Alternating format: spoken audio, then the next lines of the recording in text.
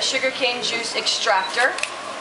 I think it's a replica on what they did back in the day because it's not rusty enough to be back from the 30s. But then again, you never know with our magic sugarcane here. So what I do is I split my sugarcane in half just to give me a nice little flat edge. So that way when I crank, it grabs. And all it is 2 wheels that just smash it through.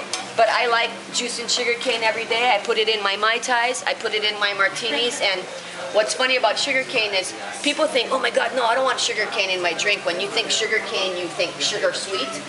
It's actually amazing what they have to do to this to make it taste like the sugar we would put in our coffee. It has more of a green taste. It's not sweet like you would think sugar. But let me see if I can get some juice out of here and maybe you can try some. So all I do is just crank it along. It kind of pulls itself, but I'll push. Then you switch arms because you don't want one side to be a little too big. Yeah, the secret of my Mai Tai.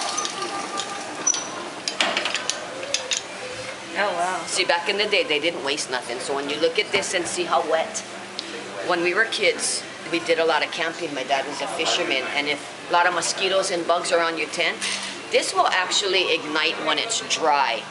When it's dry, the inside will, kind of like with coconut husk, and what it does, it just kind of smolders, and it's different than like say mosquito punk or what you would burn for the bugs, because it does have a nice sweetness about it. It doesn't seem so, oh my God.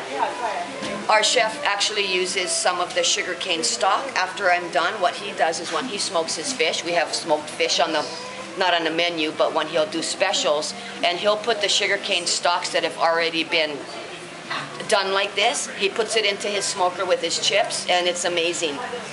The flavor that you get out of the smoker when you're using the sugarcane, I don't even know what to call it. It's not a stalk, maybe. But yeah, so